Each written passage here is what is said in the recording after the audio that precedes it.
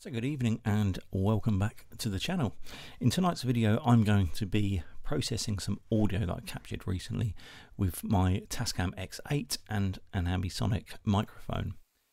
Now the reason why I'm going to be doing this in Reaper is because my Ambisonic my field recorder, the X8 I should say, doesn't have any facility to process ambisonic audio. So unlike my Zoom F6, I can convert from Ambisonic A format to B format and then I can go off and do whatever I like with it. Whereas with the X8, as it records each individual capsule in separate files, I'm going to have to take them into Reaper and then process them manually myself. So I'm going to be using Reaper with a set of Ambisonic plugins called the IEM plugin suite, which is free of charge.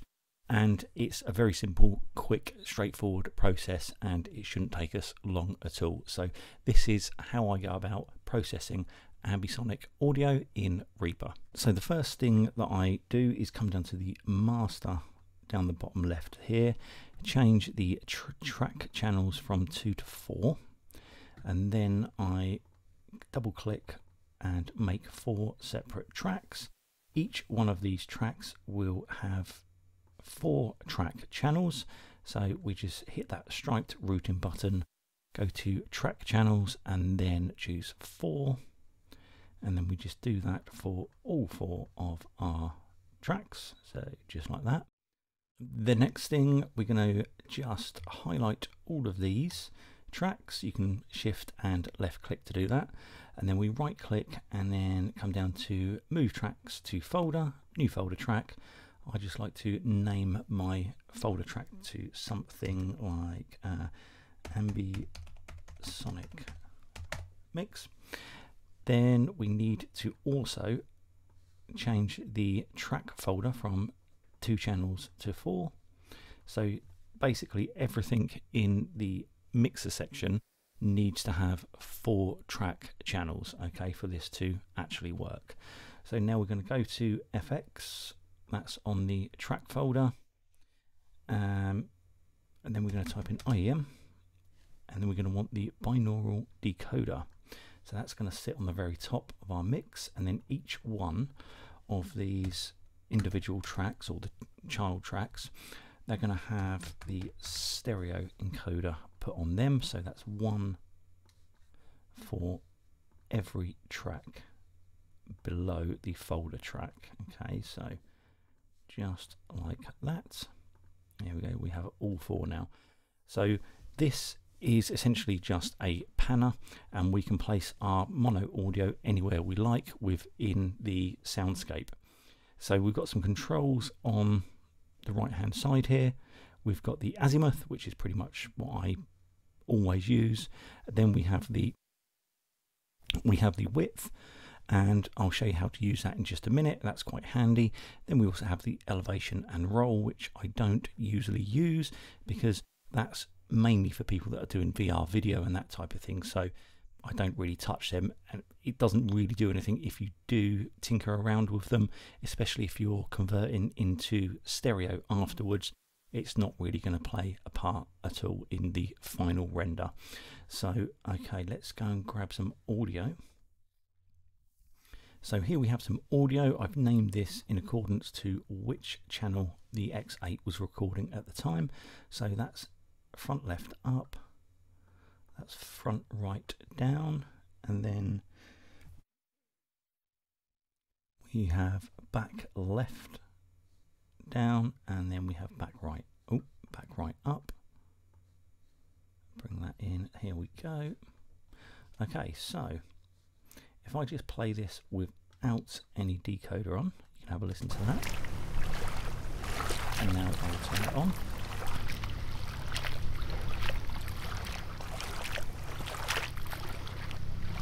So the first thing that I like to do is I like to mute all the channels all but one, go to the FX, and then I'm going to just solo each one and just tweak where in the sound field I want that piece of audio to sit, and then I'll play it all together.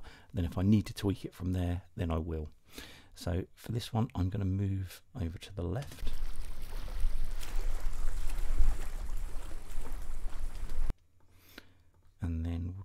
same for front right down. In fact, I need to turn that up a little bit more.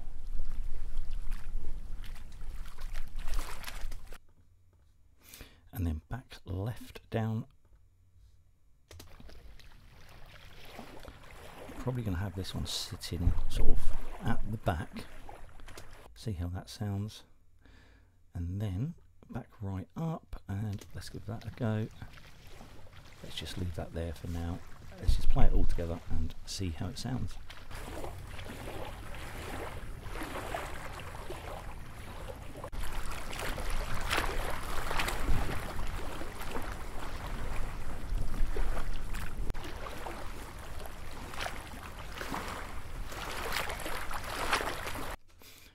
So I think that sounds pretty decent. It sounds close, or exactly the same actually, as what it sounded like when I recorded it on the day. So for me, that's actually good enough, because that's all I can really ask for. I don't generally process my audio that takes it away from its original state. I like to keep it as close to original as possible. So the only other thing I will tend to do is maybe just add a little bit of EQ. So I'll use the, whoops, I need to add that. So I'll add the IEM multi EQ, and this again will sit on our Ambisonic Mix folder track. So let's just give us just a touch of EQ in the highs, just to bring out that wet, watery, wishy-washy, splashy sort of sound.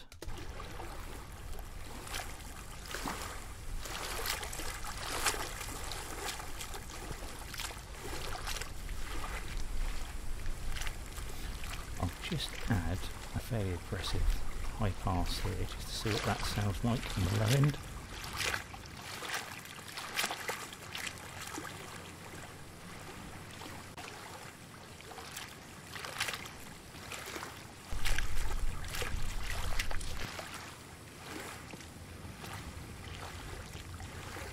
I think I'm just going to keep a little bit of low end in there, because I usually find that low end is a bit like sonic glue, really. It just helps to glue everything together. So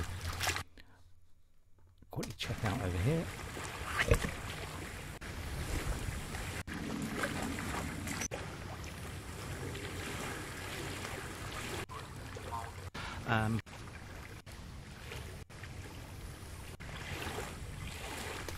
Yeah, to be honest, I'm fairly happy with that. I might end up going on and tweaking things here and there a little bit more, but overall I'm fairly happy with it. What I would usually do now is I would render it out and then probably leave it a day and then come back to it and have a listen, because with a fresh pair of ears you can usually pick up things that don't necessarily sound right but did at the time of editing. So what I would now do is, if I was going to render down as a stereo file, I would obviously select stereo and then add any metadata that I need to, and then hit render and job done. However, if I was going to render an AmbiX file, because the IEM Suite is an AmbiX format B suite of tools, so if I uncheck the binaural decoder and now render that out, we're going to have an AmbiX file. However, there are just two things I need to tell you about that. So if I go to render, what we need to do is change those channels from stereo to 4, because it is a 4-channel track. And then once we have rendered that, Reaper isn't going to add any type of metadata to tell any other software that it's an AmbiX file. So what you're going to need to do, you're going to have to inject some code into the render, so any other application that can read Ambisonic audio will know it is actually an Ambisonic track. So the way you do that is you go to you download some free software called MetaData Edit, I think. Oh no, sorry, BWF MetaEdit, I think it is. I'll put a link in the description. And then there's a small line of code that you just add in to one of the lines in the file. You save it, and then if you was to say open it up in the Zoom Ambisonic Player app, it would see that it was an AmbiX file, and then you can go and do your thing. It's a very simple thing to do. It's not, it doesn't take more than a couple of minutes just to do, but I will leave all the bits and pieces you need to know about that in the description. So if you do want to render out an AmbiX file, check the description, because I have all the relevant information in there you need to be able to successfully have rendered an AmbiX file. So that is pretty much it. It's literally that simple, creating this type of audio. But if you've got any questions at all, then please do drop a comment and I will endeavour to get back to them. So thanks again for watching, and I'll see you again soon.